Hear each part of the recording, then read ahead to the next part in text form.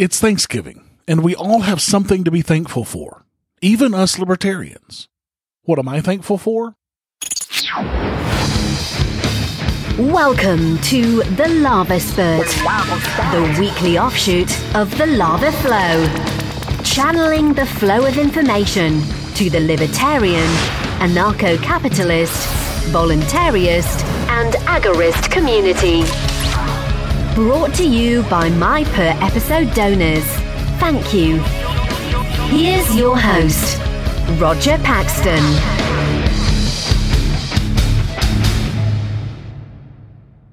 Thank you for joining me on the 23rd episode of the LAVA Spurt, the Libertarian Thanksgiving Edition.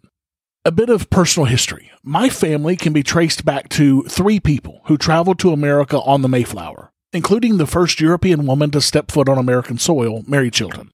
Interestingly enough, my aunt, who did the genealogy to find all of this out, is married to a man who is part Wampanoag Indian, a descendant of the Indians who were also at the first Thanksgiving dinner. As a matter of fact, my uncle's brother is a chief of one of the Wampanoag tribes. So Thanksgiving with our family was always a little bit special. But this Thanksgiving, for the second time in a row, I'm going to be 1,500 miles away from that family.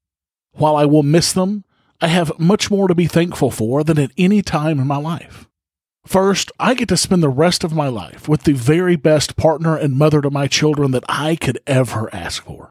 I'm very fortunate to be married to someone who loves liberty as much as I do. So much that she pushed me to make this journey to New Hampshire, and we couldn't be happier here. I'm also thankful for my wonderful, gifted, and beautiful boys. They are my joy and my life. And watching them grow into young men has been one of the most incredible experiences of my life. I'm thankful for the rest of my family as well, my parents who will always have my back, even when they think I've moved their grandchildren away from them to join some cult. But I'm thankful for so much more beyond just my family. I'm thankful for the Free State Project, which brought thousands of libertarians together in one place to work for liberty in our lifetimes. I'm also thankful for my new intentional family here in New Hampshire, a group of like-minded individuals who all have the same base moral code. I've met and become friends with some of the most incredible people that you could imagine in the year that I've been here in New Hampshire. I couldn't imagine not having these people in my life now. But I'm also very thankful for you, the listeners of this show. You guys have helped me take what started off as a tiny podcast 2 years ago and taken it to heights that I never thought it would achieve. Your sharing and commenting and reviewing and talking about this show has made all the difference, and I can't thank you enough. I'm also very thankful for my supporters. I couldn't, or should I say wouldn't, do this without you guys. You make it financially worthwhile to take a bit of time every week from my family and my leisure time, which I enjoy very much, to bring you this content. Thank you guys so much. But in this time of crazy politics and eroding freedoms in most areas of our lives, what do libertarians in general have to be thankful for? Here's a few things. Number 1, more and more people are becoming sick and tired of the way things are going in this country and in the world.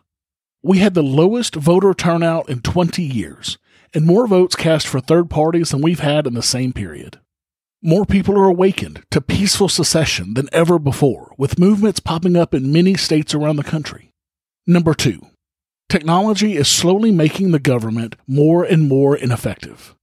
From Bitcoin to 3D printers, from the internet to phone apps, as technology becomes more prevalent in people's lives, they will see how little they actually need government to take care of them from cradle to grave. Number 3, there are more of us now than ever. Ignoring the fact that the word libertarian has become a buzzword that has lost most of its meaning, the numbers of people who are actually libertarian in the strictest definition are actually growing. I was having a conversation with a friend of mine the other day who's been a hardcore libertarian for damn near 40 years. And she was telling me that in the 70s there were thousands of libertarians around the country. And now there's tens of thousands, or maybe even hundreds of thousands. We definitely live in a time that it's a great time to be a libertarian. Number 4, libertarians have places to escape now. Instead of having to be so spread out and so far away from other libertarians and so ineffective because of it, There are places that libertarians are congregating to have fellowship and to have a collective impact on liberty. The Free State Project is here in New Hampshire, and Liberland is working hard to have it happen there as well. There are also other groups in the U.S., like the Blue Ridge Liberation Project, and ideas like seasteading that may pop up any day. Number 5. Homeschooling is becoming more acceptable and more prolific all over the place. I truly believe that the best way to achieve liberty for the future is to get kids out of government indoctrination centers. As homeschooling becomes less kooky and more mainstream, kids will be less and less indoctrinated to authority and to the state. This is only good for everybody. Number 6. Let's not forget to be thankful that our communistic pilgrim forefathers saw the errors of their ways and instituted a free market solution to bring them from the brink of despair.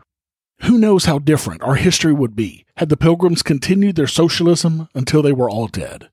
The population, the last winter of socialism in the New World, started at 500 and fell to 60 before the end of the winter because many refused to work for everyone else's benefit.